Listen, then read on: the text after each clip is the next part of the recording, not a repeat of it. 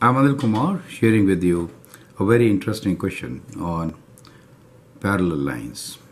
The question here is, find equation of a line equidistant from the lines y equals to 2x minus 7 and 4x minus 2y plus 6 equals to 0.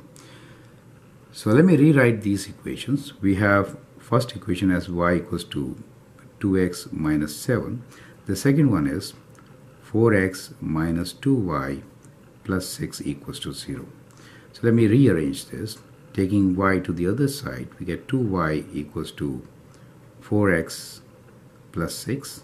Dividing by 2, we get y equals to 4 divided by 2x plus 6 divided by 2, or y equals to 2x plus 3.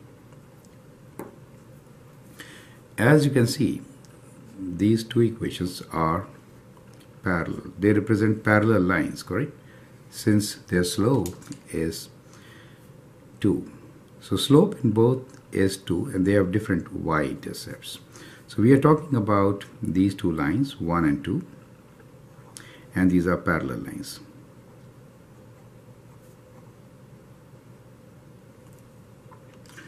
Let's try to understand the scenario here. So that's a coordinate plane. We are given two lines.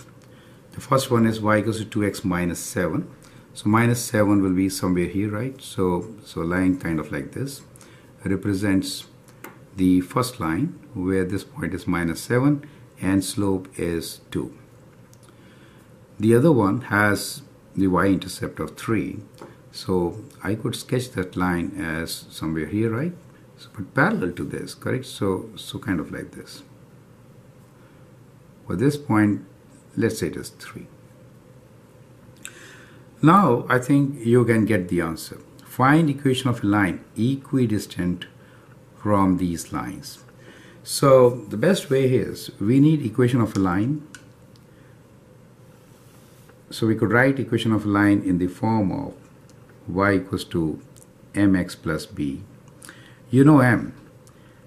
If it is parallel to them, then slope is same, so m is equals to 2 since we are talking about parallel lines. Perfect. The only thing we need to figure out is the y-intercept. Since we want it equidistant, it means it should be midway between these two, right? So what is midway between them? Add and divide by 2, right? So we want the y value midway between them. So midway is 3 plus minus 7 divided by 2, correct? So that becomes my y-intercept b for this line. So that gives us minus 4 divided by 2 or minus 2.